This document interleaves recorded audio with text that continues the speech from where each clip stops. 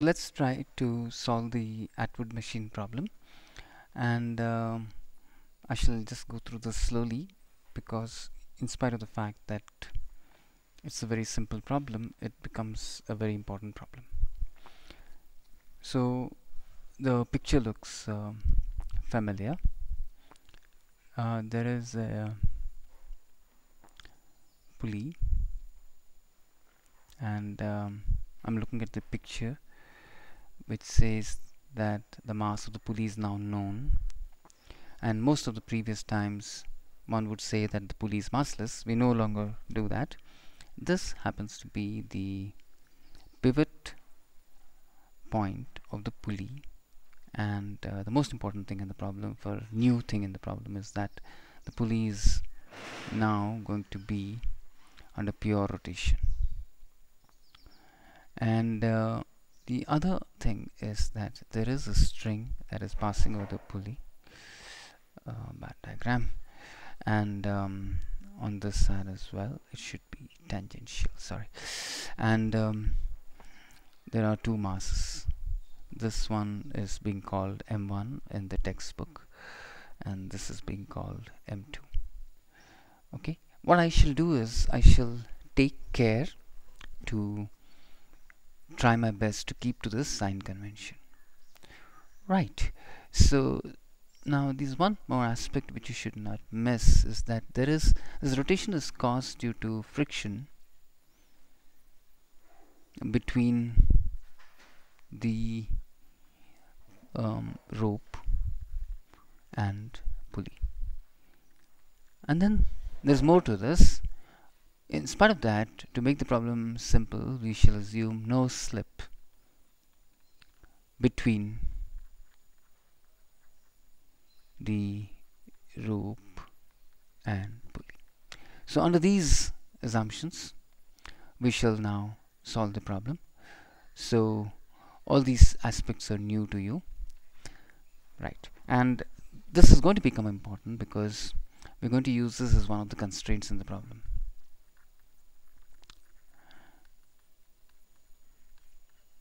Right. So in all previous problems, we assume that there is no friction, and therefore there is slip. And in fact, there is so much slip that the pulley does not rotate. The pulley remains stationary. In this case, these are the conditions. So what are the equations that we can write under these assumptions? Let's draw the free body diagram of the pulley. The pulley is acted upon by a force which is coming from the support, the reaction force, but the reaction force passes through the pivot point and therefore has no torque about the pivot point, and probably this R is not going to trouble us, but we can find the value of R, I think, at the end of the day if we want. The rope on the left applies a force of T1, and the rope on the right also applies a force T2. Mind you, T1 is not equal to T2 anymore. That was under the assumption that there is no friction, and the difference in T1 and T2 will cause, we will see now, a torque on the pulley,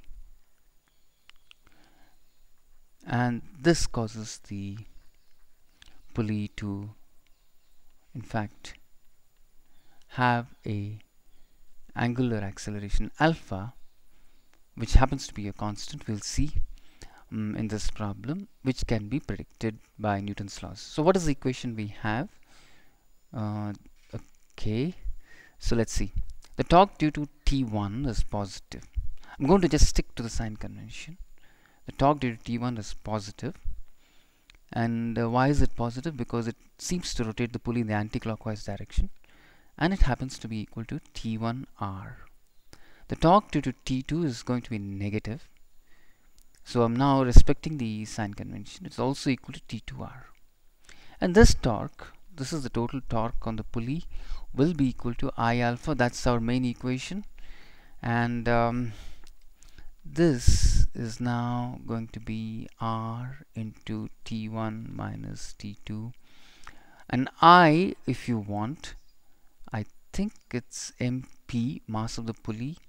Okay, let me write it here for your reference, into r square by 2, where r is the radius of the pulley, already shown on the figure, into alpha. And this happens to be our first equation. Not too bad. Up front, we've got to the main equation.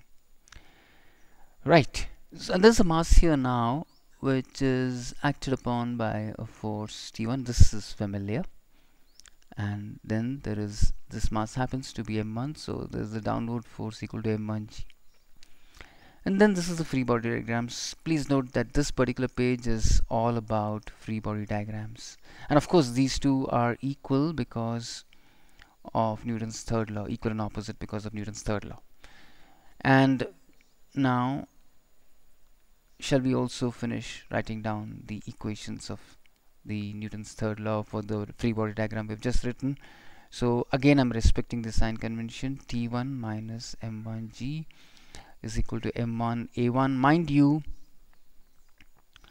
we don't worry about the sign of a1 because it's an unknown, but what is known is T1 and m1, and therefore the signs have been given.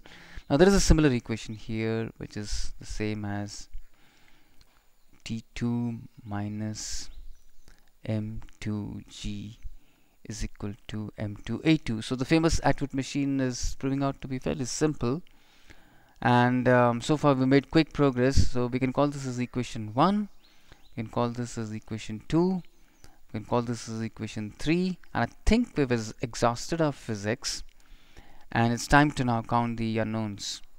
So let me see, where should I write it? Maybe I can write it here in white. There is T1, there is T2, there is alpha, and then there is A1, and there is A2. Clearly, we have got the list right, and it seems to me that there are 5 unknowns. And how many equations? Just 3. But one constraint is very easy, and it's the same as we've done previously, so maybe I should not discuss that. So there is a fourth equation which is very easy, that is a1 equal to minus a2. Once again, respecting the sign convention here, because if one of them is positive, then the other is negative, and this gives me my fourth equation. Pretty easy. And this means that if we have one more equation, we are done. And this last equation happens to be perhaps the most interesting part of the problem, which is the constraint equation. And I think we're almost done. We made a big deal of this problem. Once again, I repeat, it's an important problem, but not at all difficult. Okay, but the last constraint is new and needs to be done with some care. So let me try. And once again, this time I want to do it so carefully that I also respect the sign convention. Okay, so let's assume that this is the diagram of the pulley, and the origin is here, and this is the x-axis, y-axis, but most importantly, this origin is the pivot point for the pulley. Now, if the okay, here's I'm just going to draw rather magnified image of the rope. Okay, right, this is just a magnified image. So this is a point on the rope, and this white point is in the pulley. Now they're very close to each other, they're touching at that instant. Okay, freeze time. This seems to be one of the things that we are adopting to understand. Now, the yellow point and the white point, if there is no slip between the rope and the pulley, then the point on the rope velocity at yellow point is equal to pulley velocity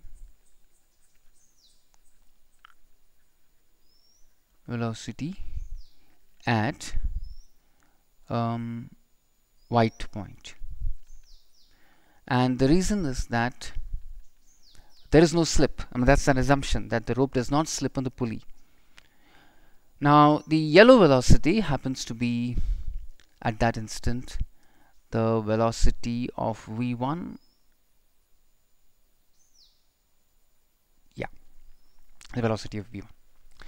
The white velocity is going to use a formula from rotational kinematics. Remember that the pulley is undergoing pure rotation. So let me write it properly. This is a pulley and this is a pure rotation, and therefore the white point is undergoing a circular motion, and therefore I shall use rotational kinematics to get the instantaneous velocity of the white point of the pulley, which happens to be r. This is r, this is the radius, r omega at that instant of time. So v1 at the okay. Now this equation has to respect the coordinate system, respect the sign convention, sorry. So if omega is positive for us, as per our sign convention, if omega is positive, then the pulley is rotating in the anti-clockwise direction. And if the pulley is rotating in the anti-clockwise direction, then the rope will have to go in the negative direction. So in other words, what I'm saying is, as per the sign convention, if omega is positive, implies v1 is negative.